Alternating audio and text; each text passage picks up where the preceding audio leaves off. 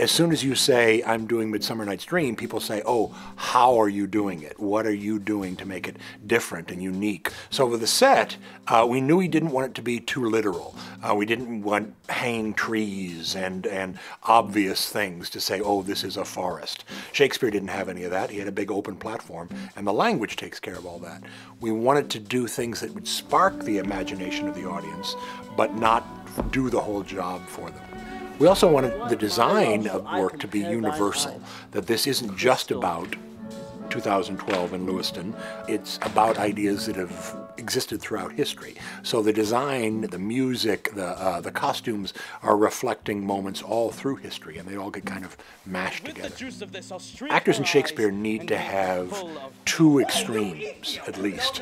They need to have the extreme of honesty, immediacy, connection with each other. Will make an audience believe it's happening right now in front of you. Everybody has done a version of magic.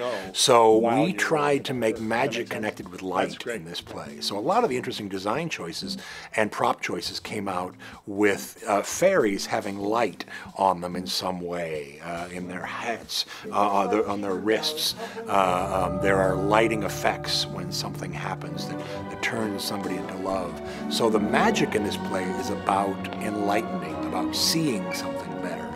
This is your chance to find out that Shakespeare ain't necessarily what you read in high school. This is not, you don't come to Midsummer Night's Dream because it's good for you.